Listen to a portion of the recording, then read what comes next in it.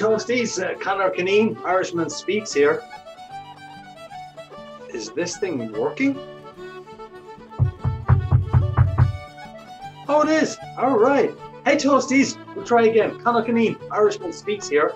I'm just out walking the land, and I thought seeing as I discovered a camera here in front of me in the middle of the highway, I thought I'd give you some outline of my program on what Mark Twain can learn you about public speaking. Now, you may know that Mark Twain was a famous author, but not everyone knows that in Mark Twain's lifetime, indeed from the late 1860s to his death in 1910, Mark Twain was probably the most successful professional speaker in the world. He was, yeah, in the world. In fact, Twain wowed audiences from New Zealand to New York, from Sydney, Australia to San Francisco, and many places in between. And what I will be doing during my program is giving you some insights on what Mark Twain can learn you about public speaking. Sorry, what? A phone call from Mark Twain. Okay, let's take it. Let's take it. All right.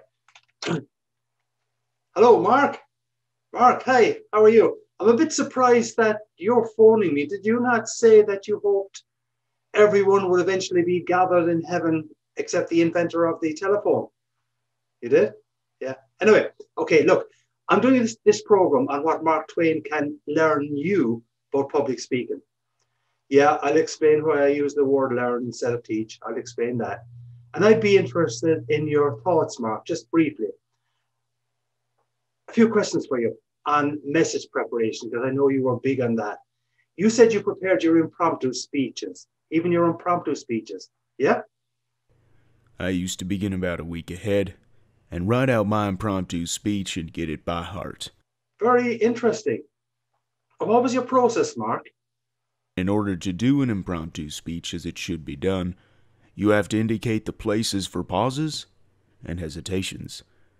I put them all in it. I like it. I like it. Good stuff. Come here. We have to keep this short because a long distance phone call to where you are, I'm sure, is pretty expensive. But a few quick thoughts on adding laughter to a speech. Why is humor important, Mark?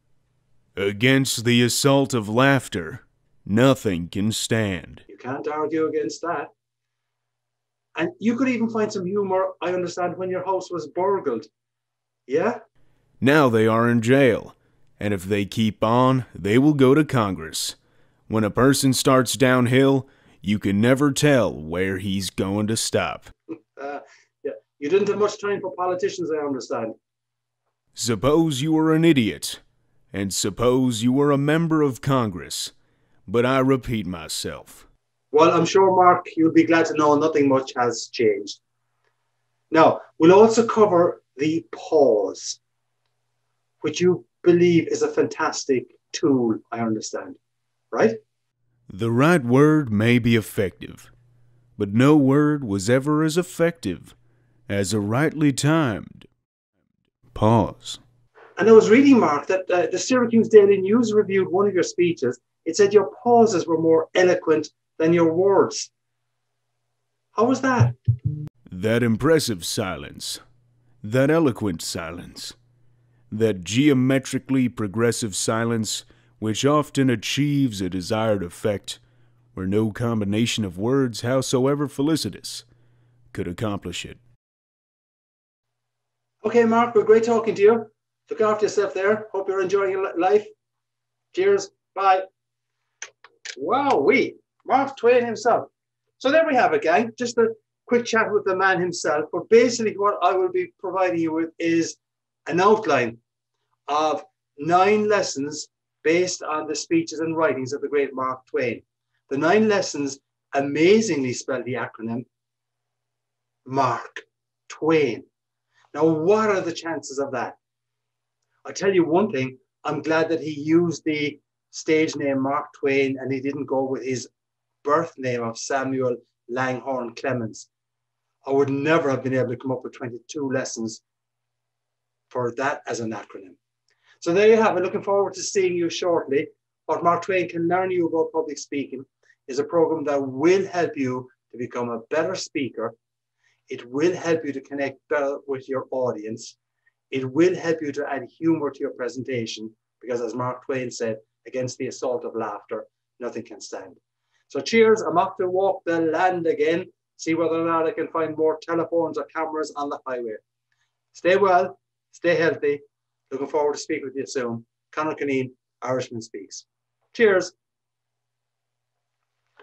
That phone is amazing. I mean, out in the middle of nowhere, it's even a wireless phone. And can you believe it? And technology these days is incredible.